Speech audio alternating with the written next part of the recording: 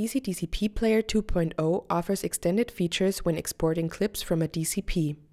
This can be useful in many situations. For example, if you want to burn in a static text into the exported image files, or if you want to burn in the subtitles. In order to use the extended features, follow these steps. Open a DCP and select CPL. Open Export dialog.